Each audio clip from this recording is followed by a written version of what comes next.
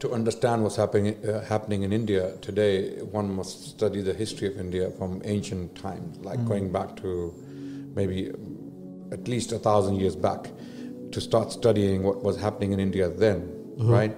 And why did the Muslims feel this sense of fear from the extreme element within the Hindu community in India? Because Muslims had existed or coexisted in India with Hindus for over 1,000 years, right?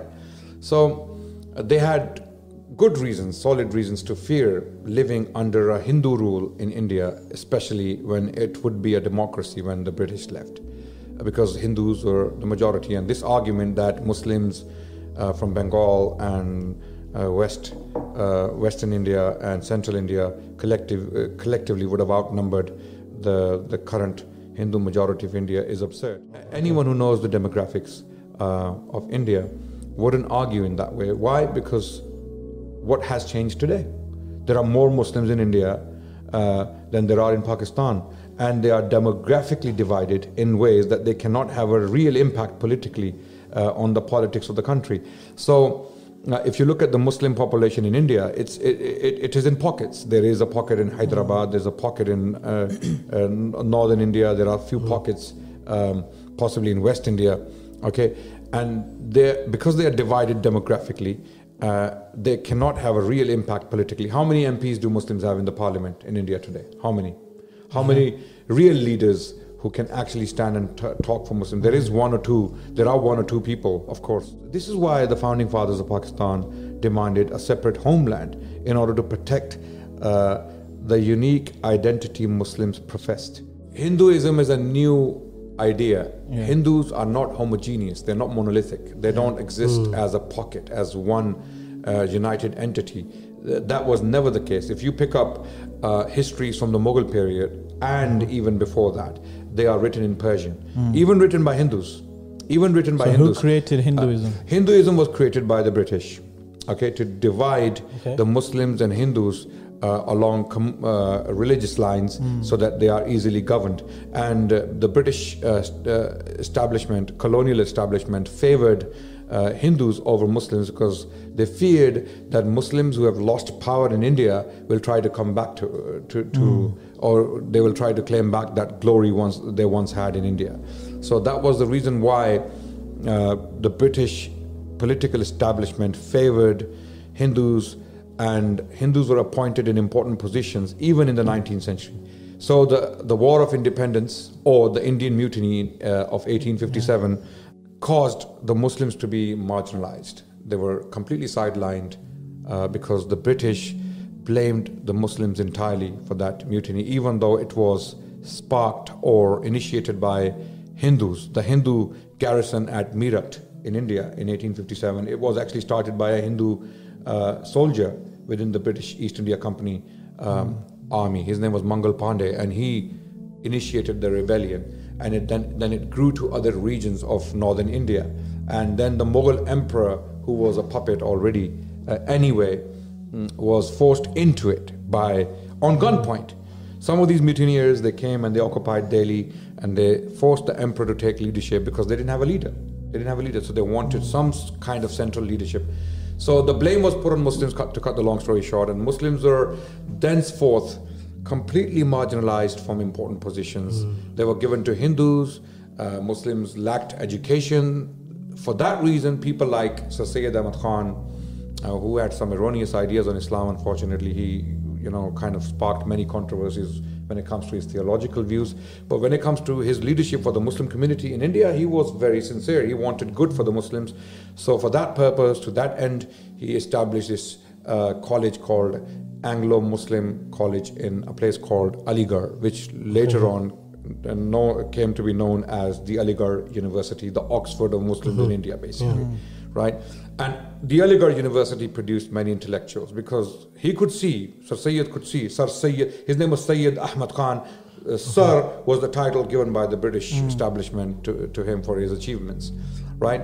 So he could see that Muslims, if something is not done very fast, will suffer financially, economically, politically, and that will impact Muslim well-being in India. So that's why he established this educational institution to have an elite for the Muslim community, so that Muslims can have effective leaders, intelligent leaders, educated leaders who can lead the Muslims of the subcontinent.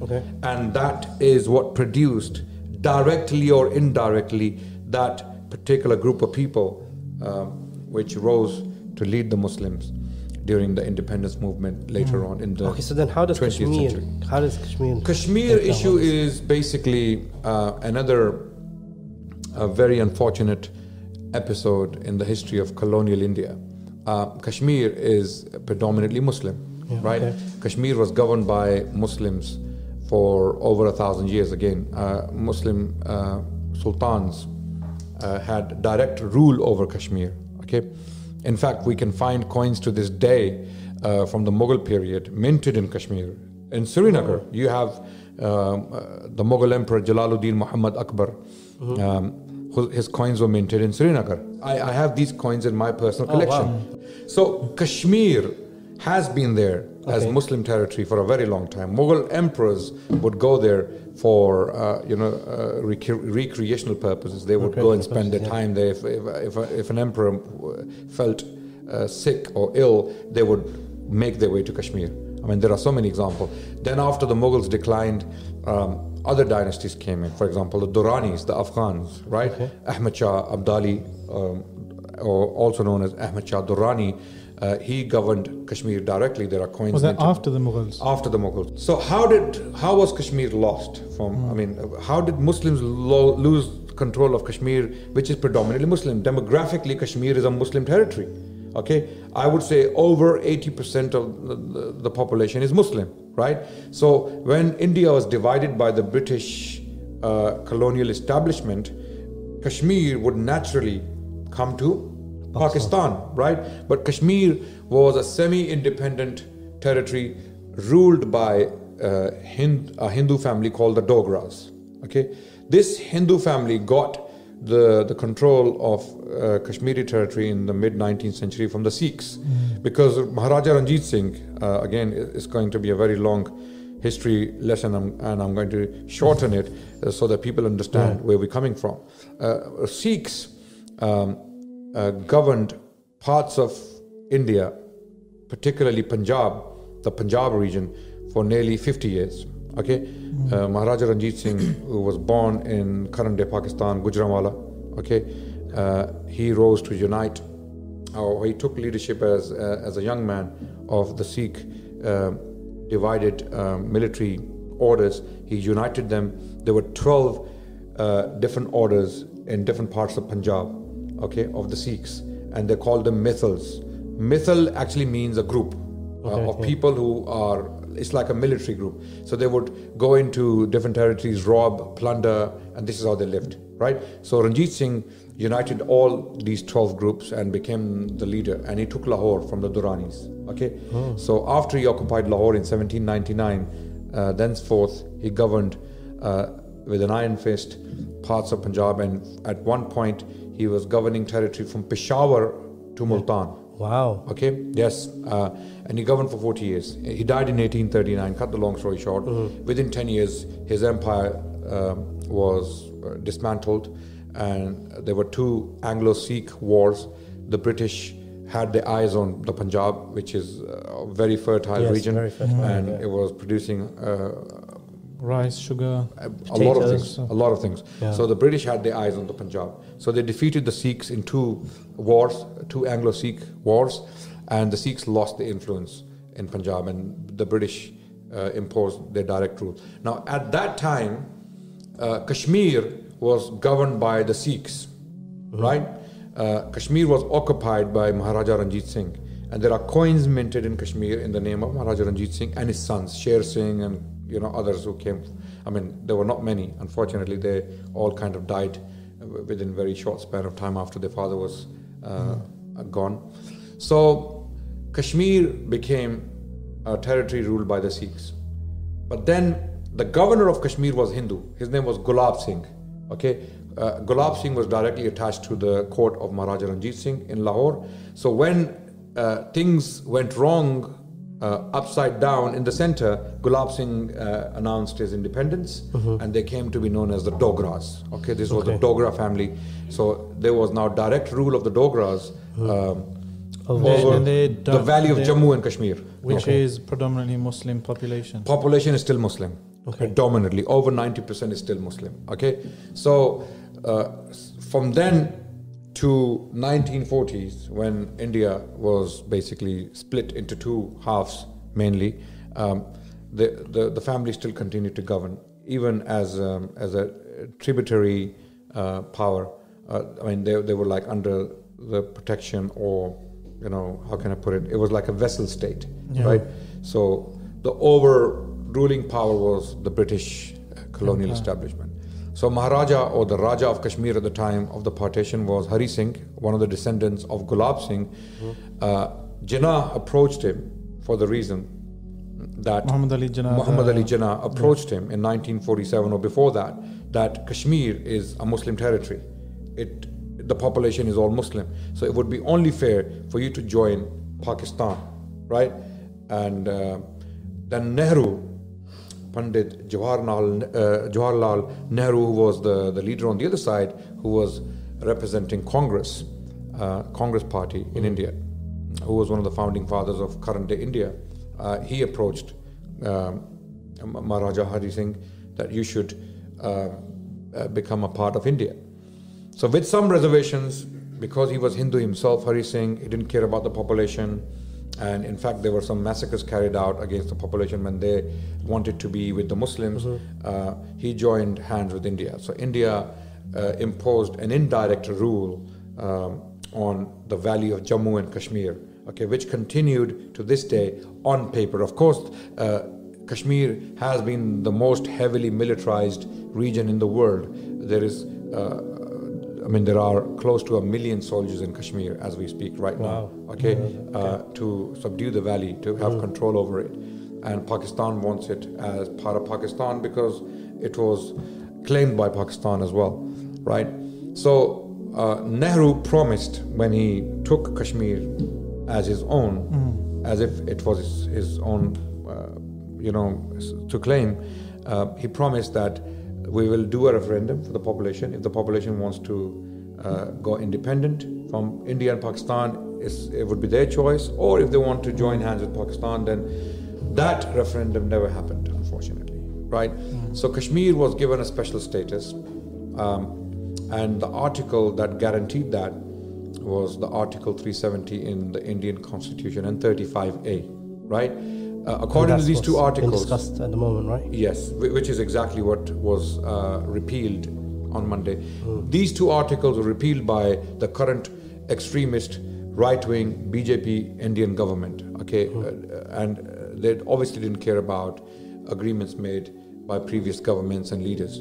So these two articles guaranteed the semi-autonomous status of the states of Jammu and Kashmir. So according to these articles, Indian civilians from mainland India couldn't buy land in Kashmir. The jurisdiction of the Supreme Court of India didn't apply in Jammu and Kashmir. The people of Jammu and Kashmir could have their own flags. They would have to consult the main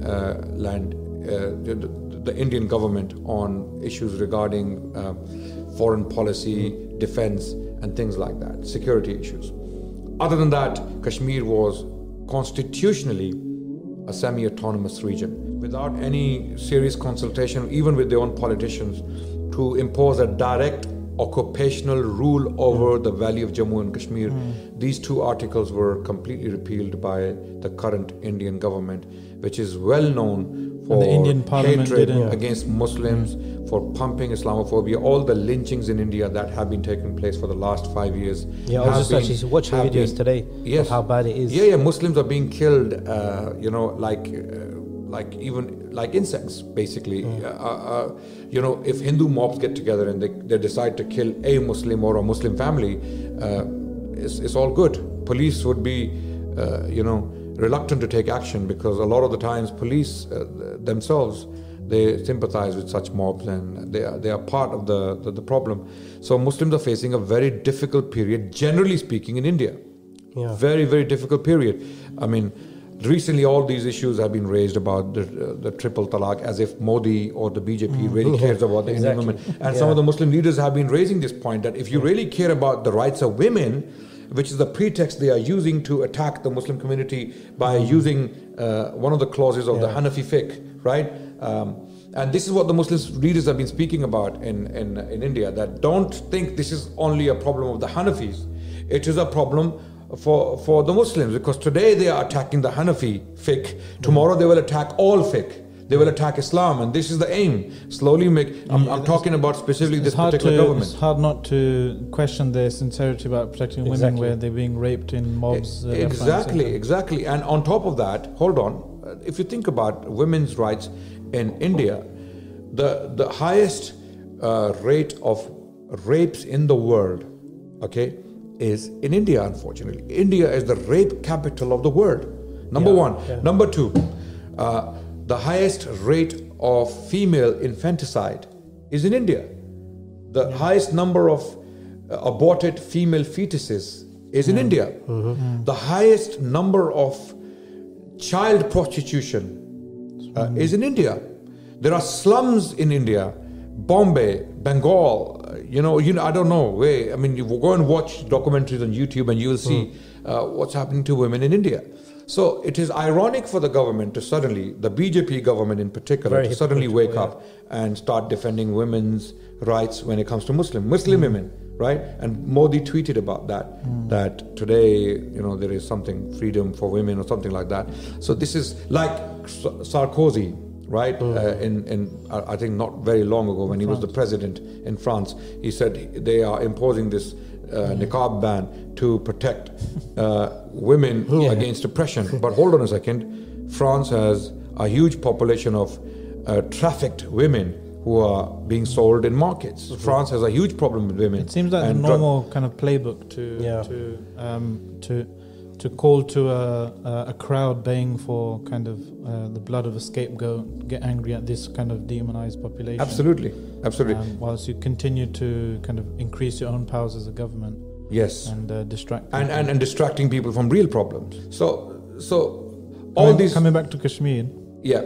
Coming back to Kashmir, I mean, currently now, unfortunately, the situation is that India has imposed a direct rule over Kashmir. It's occupation now, basically. It's completely ignoring all the previous treaties and agreements and going against all the United Nations resolutions and all the advice of international leaders and requests from Pakistan and Kashmiri leaders and even Indian politicians within India. Rahul Gandhi, the leader of Congress party, which is one of the biggest parties in India, has severely criticized this move, and he has warned that this move will potentially divide India and big things may happen. Like for the people of Kashmir, I don't know what this means. We have no idea what's going to happen to them, and Indian Army is unfortunately known for committing atrocities in Kashmir. It is well documented. I'm not even making this up. This is not because I'm speaking as a Muslim, my bias is speaking. There is documentary evidence of Indian Army committing atrocities against Kashmiri civilians. Thousands of people have disappeared, thousands of rapes, and other things. We as Muslim community around the world, we want the best for the people of Kashmir, we want the best for the people of India. But it seems that the government on the other side doesn't want peace, and they're doing things like this, and now there is direct occupation. I really hope and pray that Kashmir doesn't become another Palestine. It is clear that the Indian government, the current government, why I keep saying the current government, it is ruled by a specific group of people, and they are known for their bigotry, they are known for their hatred towards Muslims, they are known for their hatred towards Sikhs and Dalits, and it is an elite which doesn't seem to be caring about the people of India because of the kind of things they're doing.